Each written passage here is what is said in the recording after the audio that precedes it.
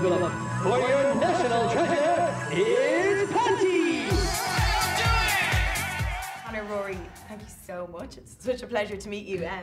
Now, what I loved most about this was that I got to relive those kind of iconic moments in Irish history. And, you know, I feel like this was the first time my generation were part of something real and tangible, and we changed society. And that's what was amazing for me, to relive that. But when you were watching it back, what was the kind of the most emotionally charged part for you to see back again? For me, it was the Ballinrobe stuff. I actually, you know, it's hard for me to watch it because I'm just sitting there thinking, oh, I don't like my hair there. Oh my God, I forgot I used to own that dress. Oh God, I wouldn't wear that dress now. Or whatever, I'm just like that. Yeah. But the Ballinrobe parts, which were the last things we filmed, I think, where they were close to, you know, my mother's in it, my dad, and you know, that whole day was, I don't know, emotionally big for me. So to see that, yeah, that was the part I enjoyed the most. Not that I didn't enjoy every part. What about you, Conor? I still, every time I watch us going into Dublin Castle on the day of the result, you know, the heart swells up. It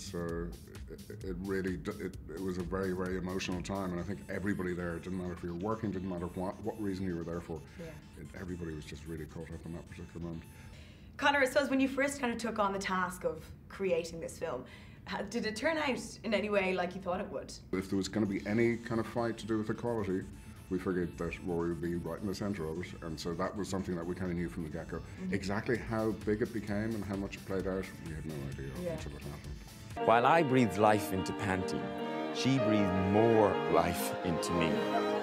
And look at me, I'm dressed as a giant woman. I'm the gayest thing in the world. Well, I think when Conor first asked me about doing it, I was reluctant, but I eventually said, okay, only because it's Conor, and I've known Conor for many years, and we've done lots of things together, so I sort of trusted him, and I kind of thought, well, it'll definitely look pretty, you know.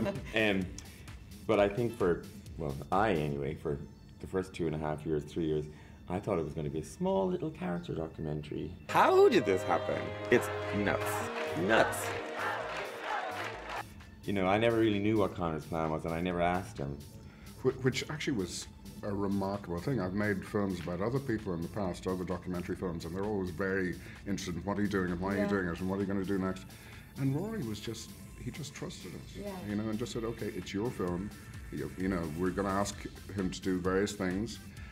And he said yes, gladly, to everything, until, of course, we asked him to walk down the street in Ballinrobe wearing a dress, which was a little more... That's what I wanted to ask you, yeah, because you were initially, when you were asked to do that, you were like, oh no, I can't do that. But at what point did you feel like, do you know what, I can do this and it will be great? Well, I guess it's not that I felt that I couldn't do it, but I felt that I didn't want to do it.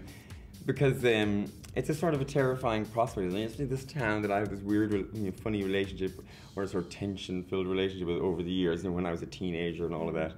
And then to be going back to that same town, dressed as a giant cartoon woman, the gayest thing in the world, it's just, it's a weird thing to do.